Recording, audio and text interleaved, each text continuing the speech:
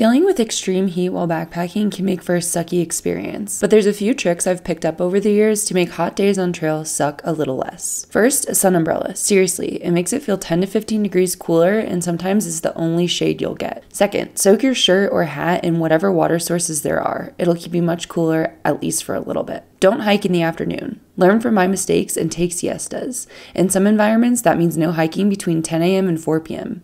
You might have to night hike, but it's better than melting. Stay hydrated and add electrolytes as needed. What do you do to deal with the heat while backpacking? For more tips and context, check out the full video.